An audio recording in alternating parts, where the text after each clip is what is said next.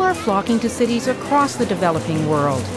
In Argentina, 90% of the population lives in cities, many of them squatters needing income and food.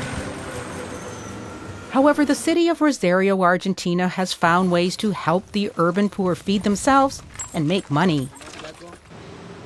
It's become an international showcase for urban agriculture, thanks in part to IDRC and its long years of supporting research. Local partners use tools such as satellite mapping to identify unused city land. Training gave voice to the urban poor.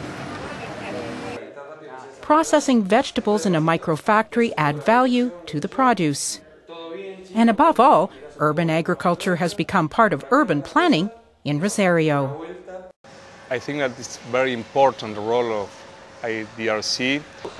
We think that this cooperation should be increased in the future because it's very important for our countries and to fight against poverty. Important for poor residents such as Ana Blanco. She was given the seeds and tools to grow her own food.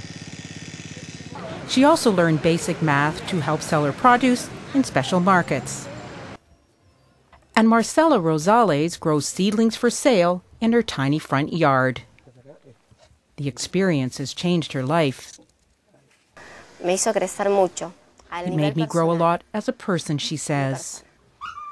And it's profiting the entire family. Her kids now plan to go to university. They're one of 10,000 families in Rosario that are reaping the benefits of urban agriculture. The IDRC seed money and advice helped residents in Rosario find local solutions that are lasting solutions. Solutions that are helping to make a world of difference.